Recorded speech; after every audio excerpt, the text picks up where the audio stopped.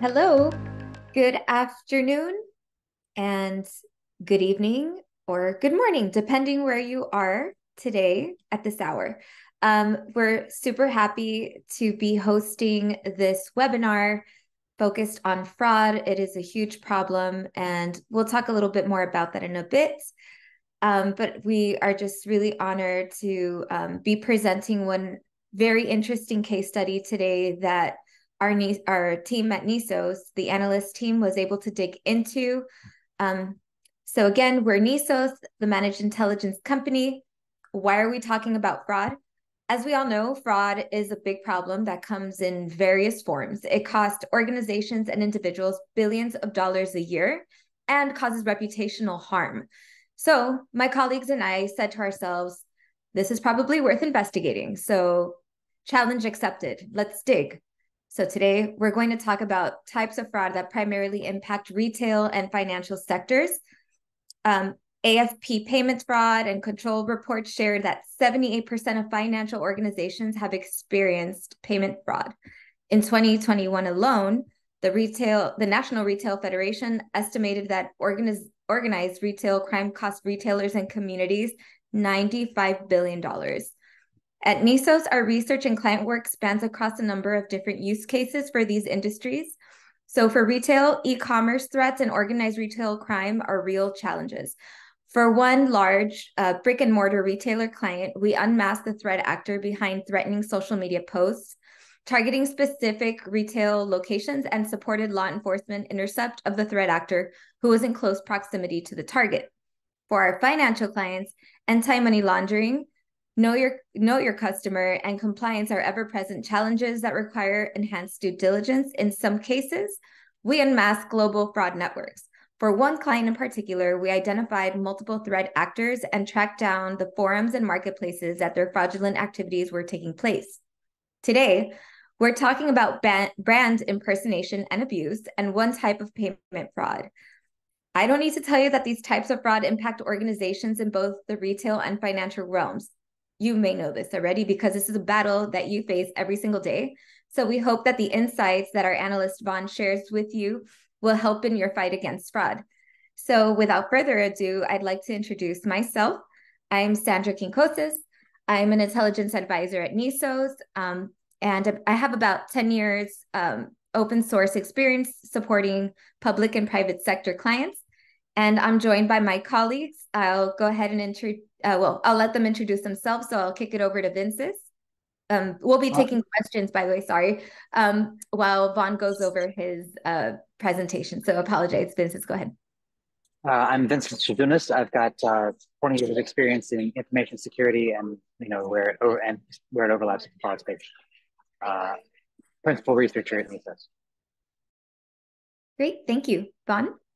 Hi, I'm Vaughn. I'm a senior intelligence analyst here at NISOS. My background is mainly in counterterrorism in multiple U.S. government agencies, and then I've done a lot of fraud investigation here at NISOS. And like Sandra said, I think there's the Q&A aspect of the chat where you can pose questions and they'll answer. But I'll start jumping into our discussion about fraud. There we go. So that's a little bit about me, just the introduction that I just gave. But what we're going to talk about today with fraud is about how it can be very personal. It can affect businesses. It can affect your life. Examples for what we're going through today were actually ones that impacted my family or could have impacted my family specifically. So I rolled up my sleeves during these different case studies that I'll show you. I investigated, but these are the same steps that could apply for financial institutions, retailers, or others who are being posed as or who are being defrauded in different ways. I'm going to go over some what I found, some key indicators that you can look for to help identify fraud and be able to stop it and be able to support victims, particularly from the standpoint of them interacting with a certain brand or with their financial institutions.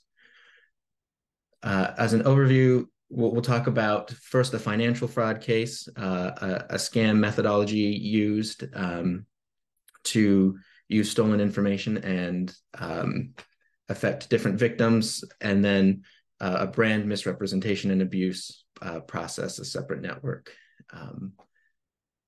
So I'm sure we all know what fraud is, but it hits us every day in our lives, and that's what we really want to hit home is how aware we have to be. It becomes a crime when it's a knowing misrepresentation of the truth or a concealment of a material fact, trying to induce another to act to their detriment.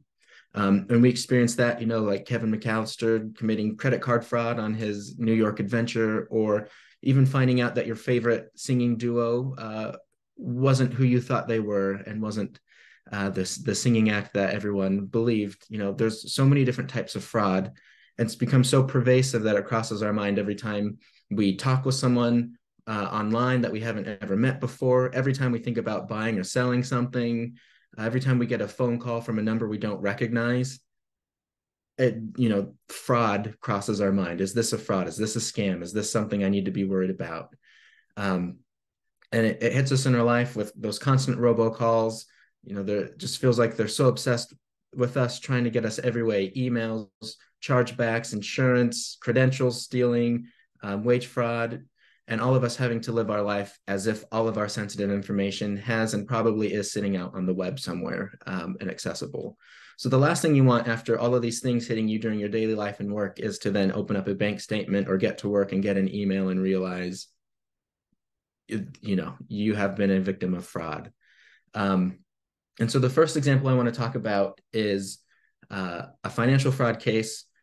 I identified this initially through my mother-in-law, who likes to sign up for every email, click on every link, do everything of that nature, who was a victim of this scam, which brought us into the wider network. And there's actually, based off of the work we've done and research we've provided, the FBI has an ongoing case into this network where they're making significant leads. But because it's an ongoing case, you will get to enjoy some of my art, where I have tried to remake some of these sites without showing actual screenshots, just for the preservation of the case. But that's just a heads up there. So what we identified was a network operating thousands of fraudulent online storefronts, and individuals who were recruited into a multi-level marketing scheme were registering shell companies that were used to then establish these storefronts. And then the scamming network was using stolen or illegitimately acquired credit cards to make purchases that appeared associated with those online storefronts, although the storefronts were actually not even able to make real transactions. And in the instances when a victim identified and disputed a fraudulent charge, these websites and shell companies served as evidence of the store's legitimacy, which was why we'll talk a little bit about key indicators, things to look for to get past that kind of facade. And then as well, we'll talk about how the scam works in more detail soon. But the victims of this are there's multiple levels of victims. There's the individuals who were losing out on the money that was just being stolen through the stolen credentials. There were recruits who were being established to set up the shell companies for the larger scam network, the majority of whom probably really didn't understand the overall thing that they were participating in. And then there were the financial institutions who had to handle chargeback arbitration, and who were seen generally as the last line of defense for the victims. And so it would put extra pressure on financial institutions, because the resources that they had to put into arbitration, and the potential pressure, reputational risk, and potential loss was ultimately directed at them, when, of course, the scam network would not assist in any type of rectification or any type of assistance. And through what we'll see, there are instances where even through the processes of arbitration, the scam network had figured out how to also drive some of these institutions to incorrect conclusions.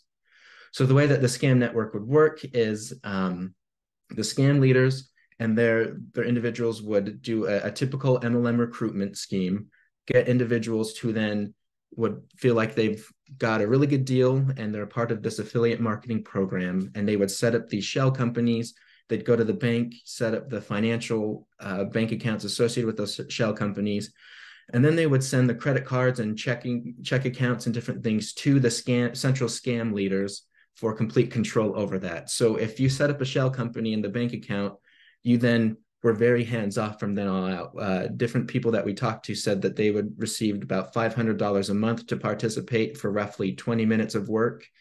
And all tax documents, all chargeback dealings were handled by that central network. And so the network, the central leaders, once they got the shell companies registered, then they would set up fraudulent online storefronts. And that's what the FOS is at the bottom, that they would associate with those shell companies. And in the best working of this fraud, none of this would be necessary if a scam really went as it was supposed to. Because if you see the victim in the bottom right corner, the network would use stolen credit card information, make purchases that they say are associated with one of these fraudulent online storefronts, take the money, and in the best case scenario for them, the victim would never notice, and it's done, right? But this backstopping was really helpful for when a victim noticed, thought something was up, disputed the claims, and an arbitration process took place regarding these charges. But what the network had set up was a way to provide fraudulent evidence of purchases. So in one of the specific instances, there was these multiple charges that occurred in November 22. And so when the victim sought to initiate the chargeback claim, then the money was given back, as you see at the bottom on the right-hand corner in green, but the victim ultimately lost their arbitration and the money was then taken out again. And as you see, the different price points of like 135, 139, and 695, the way that these sites worked is that in the many sites created throughout this scam, they contained similar products, similar price points, and like a single LLC, single shell company created by one of the recruits could have, 15 or more fake stores associated with that. And they would have similar items and similar price points, but they didn't always match up. So like the first row here, you have a stuffed toy for $139. Well, on another site belonging to the scam, there would be that same stuffed toy, but it would be the $39.97 price. Whereas on the other site, it was the stroller that had been $39.97. So the price points would be sloppily thrown around with the items, but there was usually that consistent number of like 135, 139, $39.97 throughout all of these different sites. And so with one of these victims who requested the bank information for what the merchant provided as proof that they had actually made a purchase, you'll see as part of the snippet that they claimed the transaction amount was $135, but in the screenshot they provided, there was no shipping information, there's no credit card information. They said that it was an item for $39.97, even though this was actually one of the few sites that didn't have anything for $39.97. And in the discussions and with the ongoing research with the Bureau,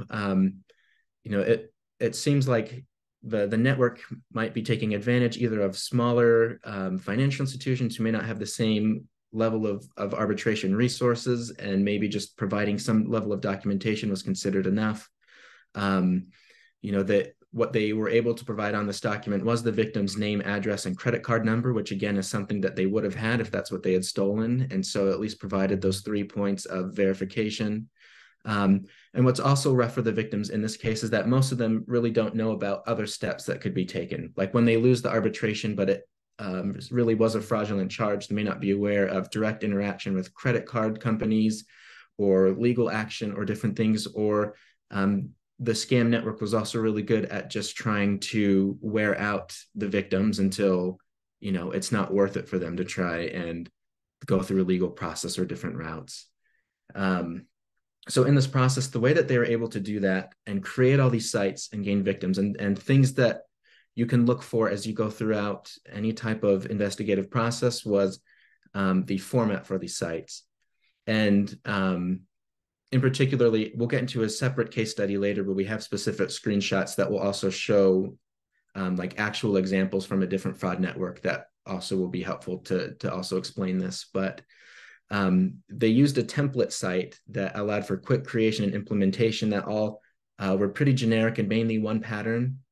And what we saw multiple times through was that you'd have these different stores and their store logos. And what helped track it all to a central network is you'd have a completely separate LLC, you'd have a completely separate individual who had registered that company, and yet they would have somehow the logo for one of these other stores.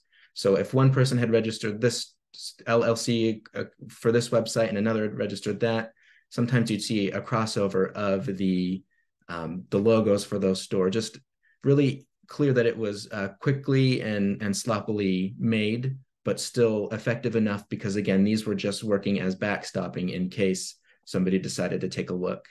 And of course, they built all of these by stealing images from legitimate brands pages, selling those types of products. And so even searching on images and searching on where else that's available on the web can be a significant clue of, okay, this was stolen from Walmart or this was stolen from any type of brand. They're taking that image and using it.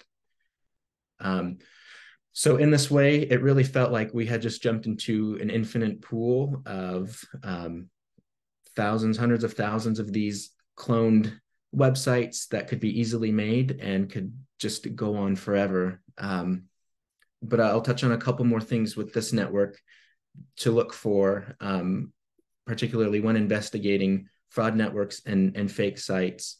Because with this site, what was interesting is, again, it appeared on victims' bank statements. It said, oh, you made a purchase on, giraffezebra.com. And it would be spelled weird or have some weird hyphens in there. It was clearly not a site that you would ever land on naturally.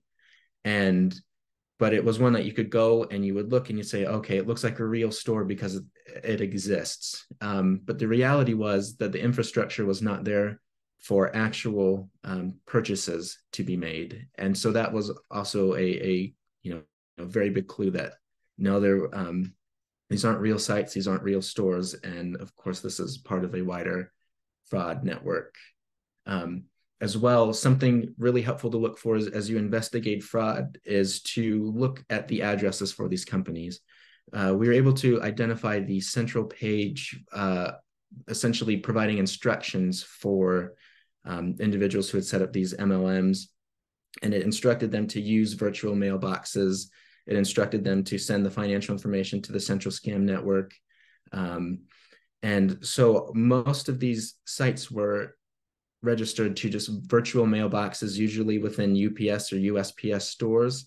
We identified some that people had against the direction of the individuals at the top. They had registered to their home addresses or even to fictional addresses. And something significant here that helps identify fraud networks as you go throughout would be just searching on some of these addresses, including addresses you see on this page or claimed return addresses. Just doing basic Google searches, using quotes, without quotes, different variations can help reveal patterns that individuals are using and claiming. For example, the return address on over 1,000 of these stores, and likely many more, was one company with 3 main addresses, and that company didn't have any other type of real mention or business besides being associated with these types of websites. And so, I mean, that's a significant red flag right there. Whereas if you don't feel like you have a strong lead in one point, searching for the addresses and seeing what other similar things pop up can be very significant and valuable in that way. And then as well, engaging with the customer support can provide strong clues of if this is a fraud or not. Every single of the site, over 1,000, well over 1,000, each had a different phone number, which ultimately led to the same support network. They were very unwilling to provide even the name of the company that they worked for as the call representatives, or claimed to be a third party one that answered calls, but they no one was able to even answer, like, if I were interested in getting a job at that company, at that third party support company, what was it called? Where could I go? Um, Nobody would talk unless you gave them your name and your email address first. And they all claimed different locations, including very standoffish answers or just very different locations about where they were. And this is a pattern that we've seen through additional fraud cases we're currently investigating, and otherwise, the many different phone numbers leading to the same call network, it can be a big clue. And that helped us then take it up the ladder even further once we got some more identifying information on this network. And then again, because this one was very insular and hands-on, it's very hard to crack the code from different angles. For example, speaking with individuals who had been recruited into the process and who had set up shell companies, they were very unwilling to speak unless we could give them, tell them who sent us. When all of these people had other legitimate businesses or jobs that they did, those are ones that they had advertised on social media or advertised in their own way through different sites. But all of these shell companies that they had that were associated with this larger scam network were not ones that they had proudly talked about online, were not associated with them. And that can also be another good indicator with everything else, particularly if you can't get anyone who wants to talk about the process. There was a specific page on the scam network leaders site, the instructions page we're able to find, that directed individuals, if anyone calls your personal cell phone number, hang up, send it to us, let us take care of it. So it was very insular. And again, the overarching scam network handled all the documents and administration. And because they did that, then they had figured out the way that they could meet those minimum requirements and be able to prove those fraudulent charges. It was very centralized and it was very organized, and they had something that they could provide. So the point of this one is, the scam network had identified the minimum requirements to prove a fraudulent transaction and were causing victims to lose chargeback arbitration in these instances. And so even just looking and being aware and maintaining awareness of your personal transactions, your family's, balancing the checkbook, and then understanding strong indicators of fraud, that is super important. One of the victims was able to get, after losing a chargeback arbitration, we were able to provide significant information and the indicators of fraud that helped then correct that.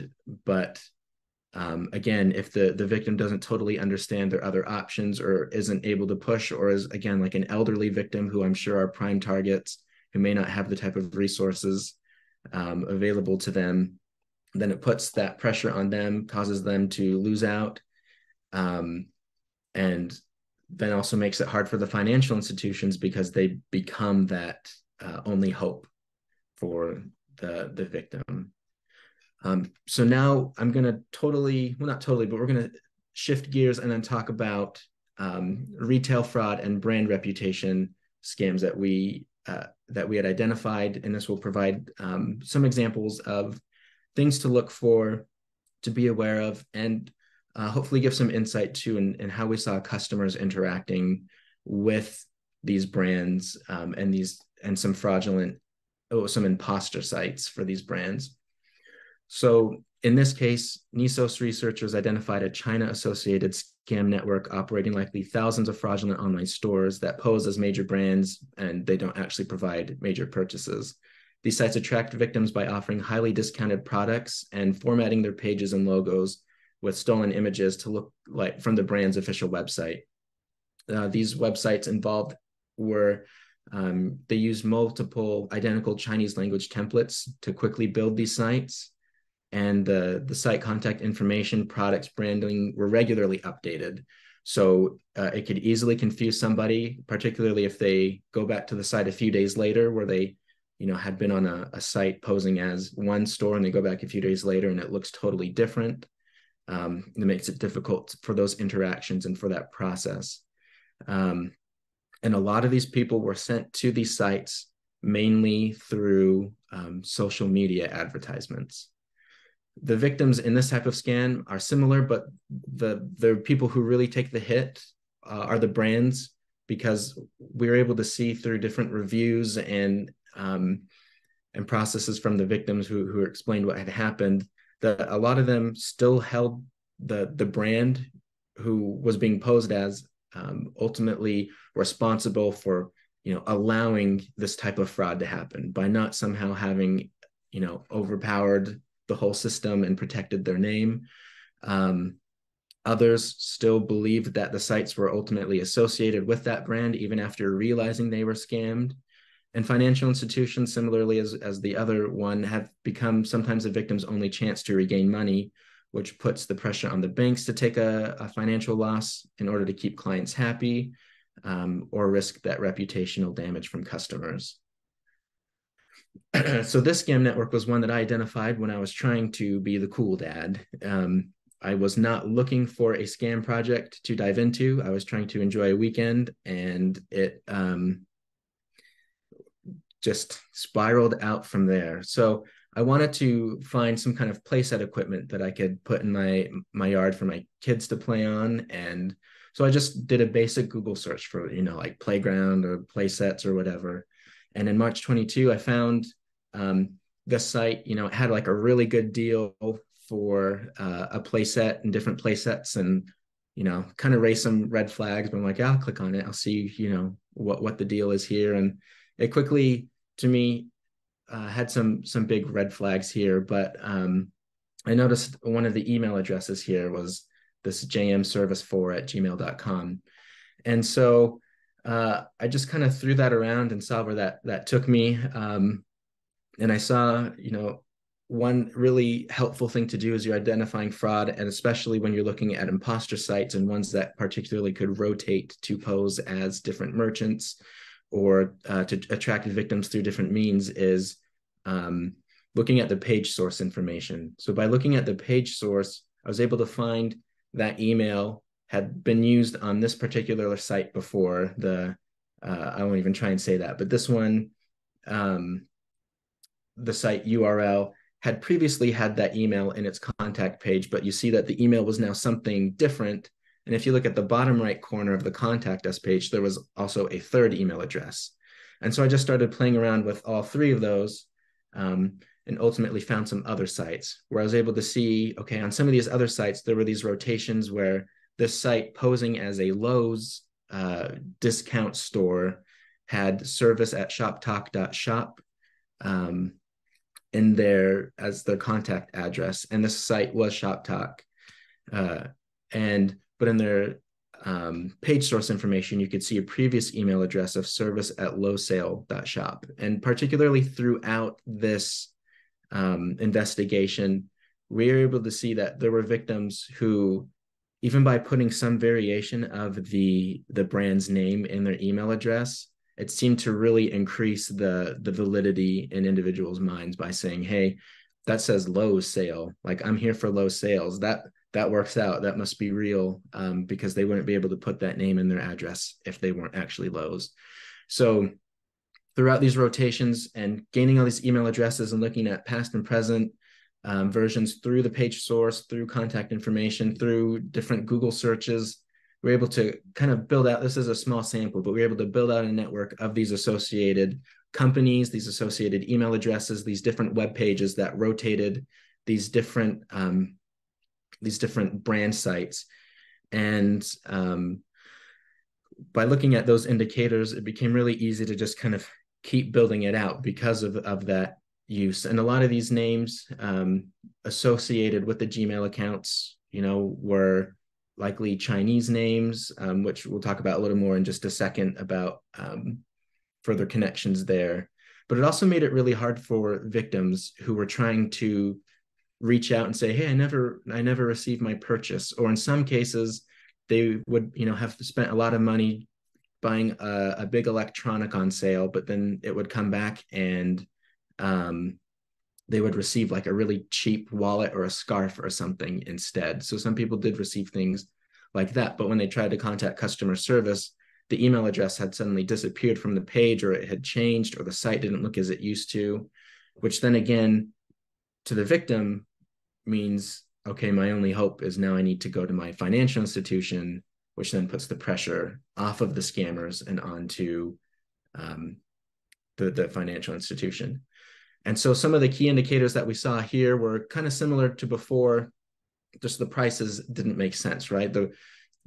When I was looking at the play sets that I was considering, or not considering, but just going through this process, there was the prices on these fake sites were pretty amazing, right? Like this is $3.99, whereas on more, reputable brands who sell this type of stuff, it was not, it was much, much different. So they sell, or they claim to sell at a huge discount. As well, these sites, these play sets are all made out of different materials and different sizes and different amounts, and yet they all have the same original price, and then they all were reduced to the same sale price, which just isn't very realistic. And then as well, company addresses, like we talked about previously with the other fraud network, they would claim to be these known brands and have real places, but for example, the image on that, like literally that parking lot was claimed as the address for some of these companies. And down below, you'll see, there's places that claimed not real home addresses, or they would just claim a Costco address if they're posing as Costco, or even if they weren't posing as Costco, they would put that, or a Skechers outlet, or even just any person's random home address.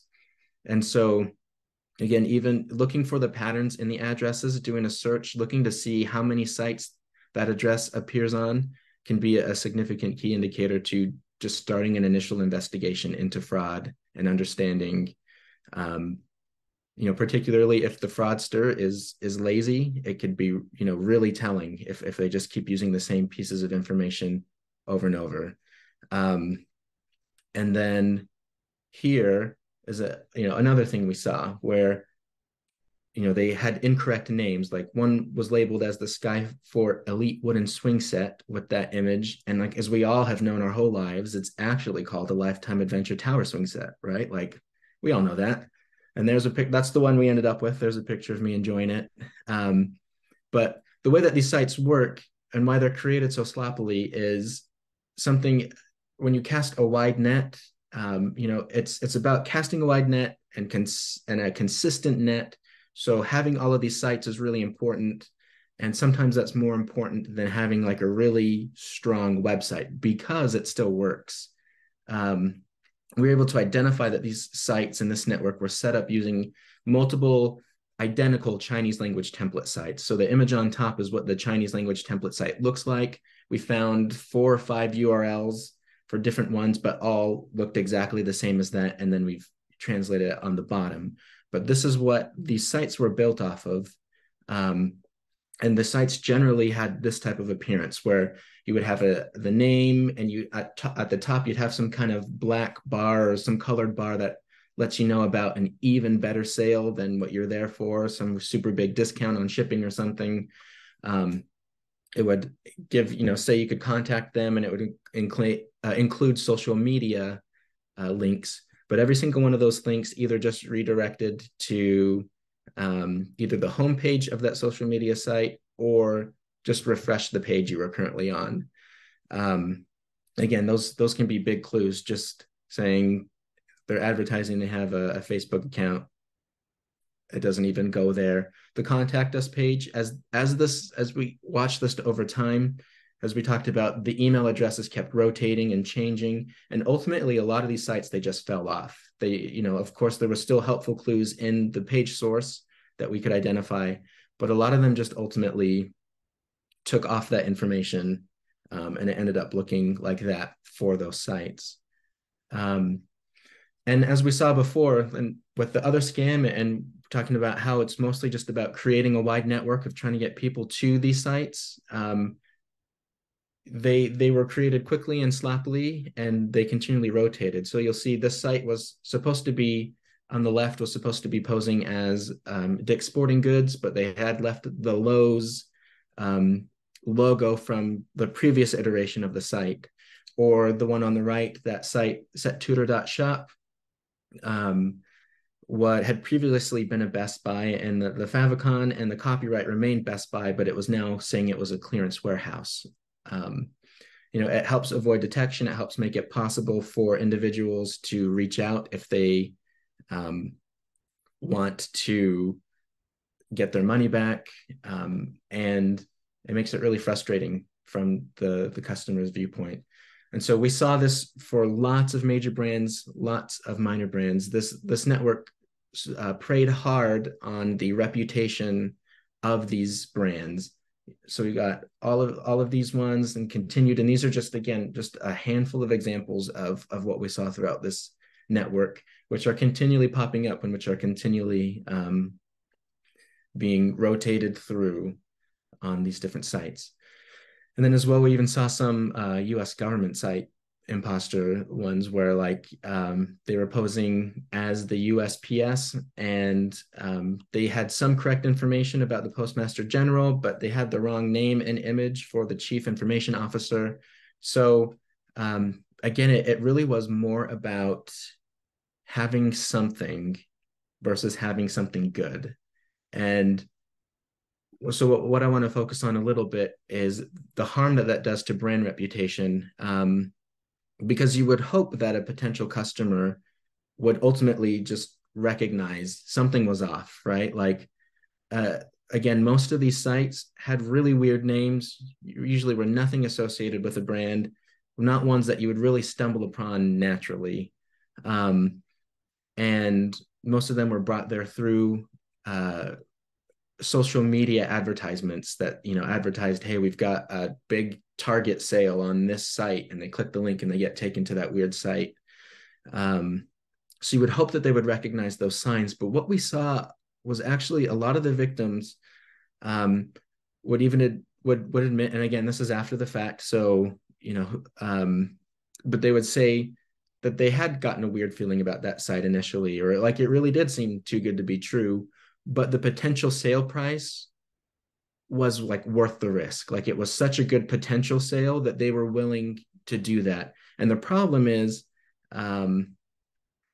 that's fine and dandy, but then, the moment they realize they get scammed, then it isn't worth the risk to them, right? And then it becomes the brand's problem and the financial institution's problem, where once they become a victim, they feel very differently about that, and they want it to be corrected by the larger institutions that they feel are responsible, or at least should help help rectify the situation. And so that could really pose that threat to reputation, to the capabilities of the financial institutions and their role and the expectations.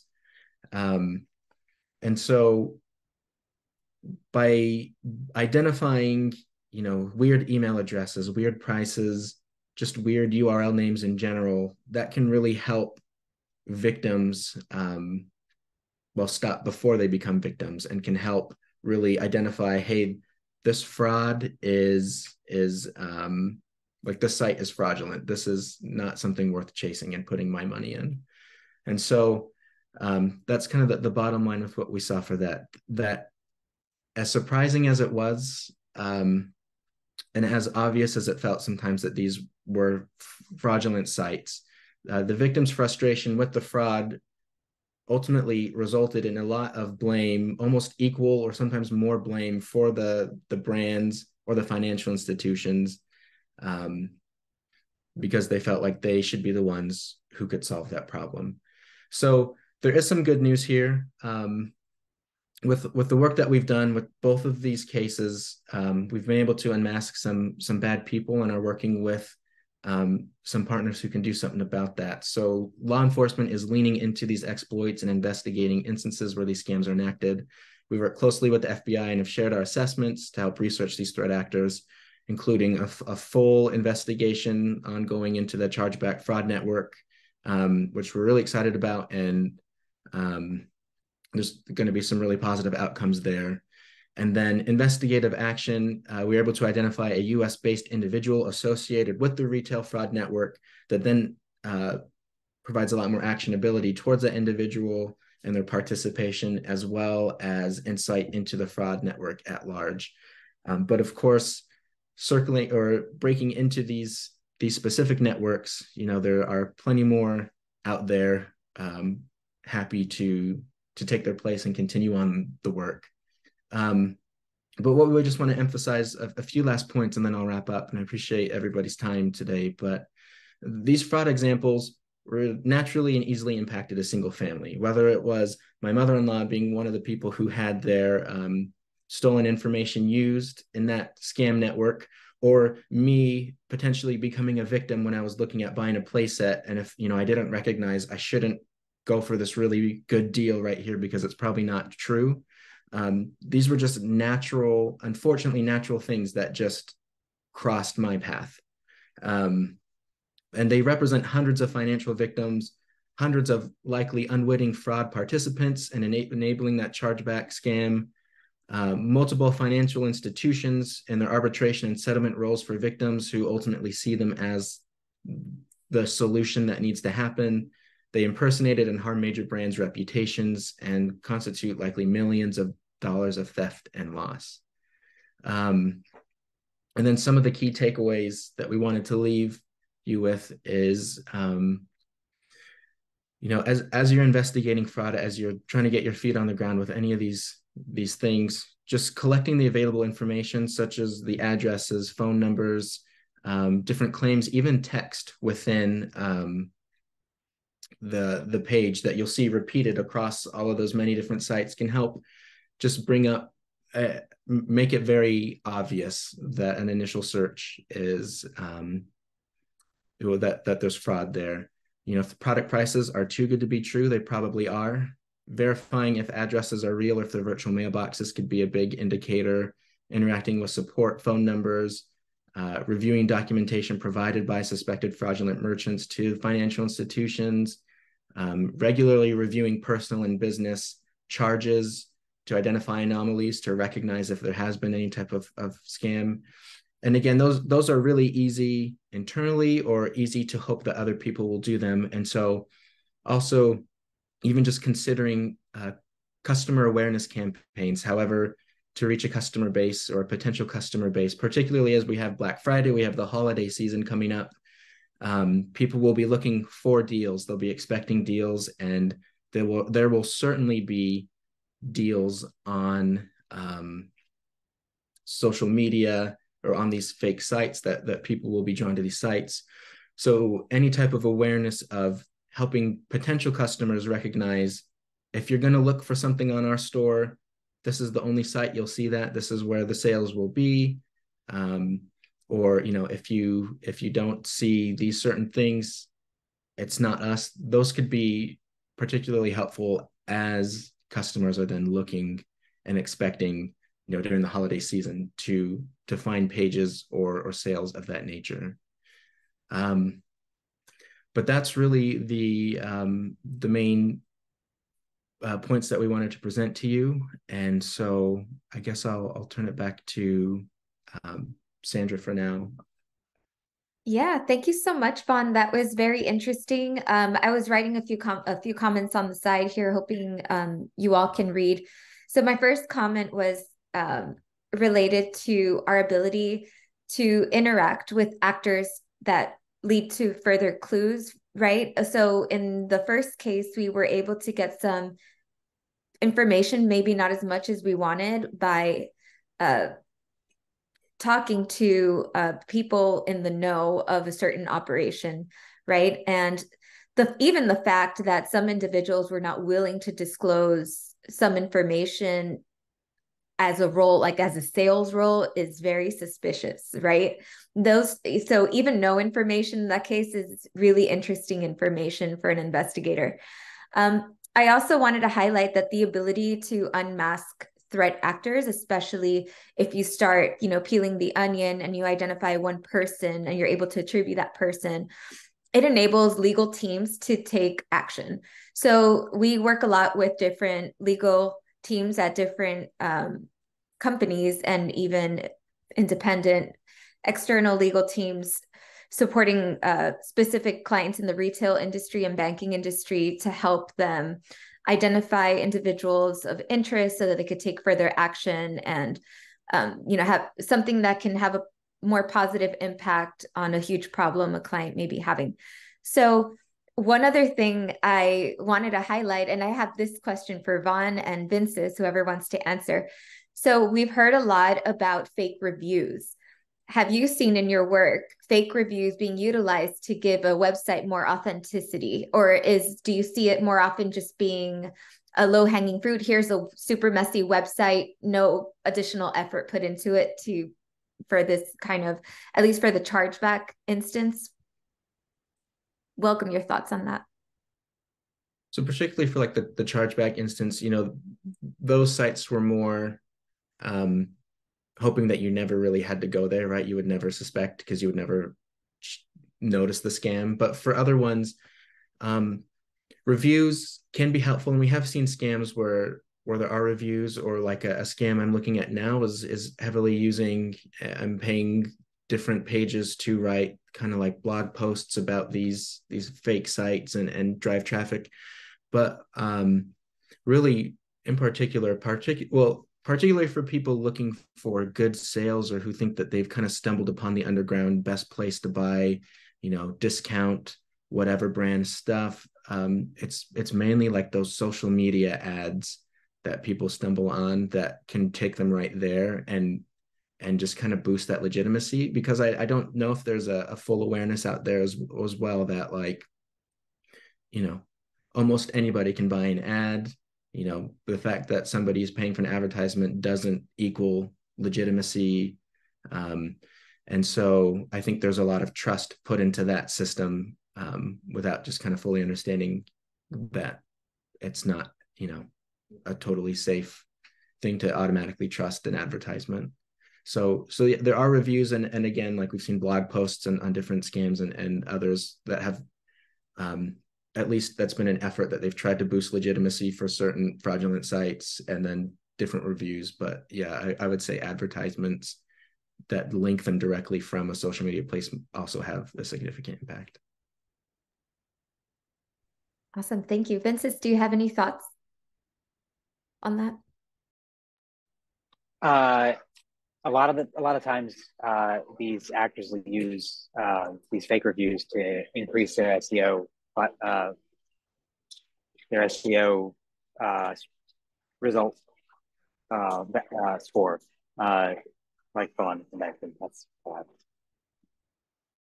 Thank you. And when you see these fake reviews, do you see some sort of pattern in terms of grammatical errors, or does it seem pretty legitimate? Are they one sentences, or just any notable observations that would reveal whether or not certain reviews are authentic or not?